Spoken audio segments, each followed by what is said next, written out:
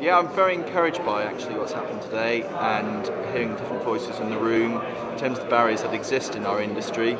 I think collectively we can work together in an organisation. It's been great to see so many different developers from different types of renewables and also from statutory consultees and from construction as well as manufacturers. So having all those people in one room, I think us all standing together can make a real difference.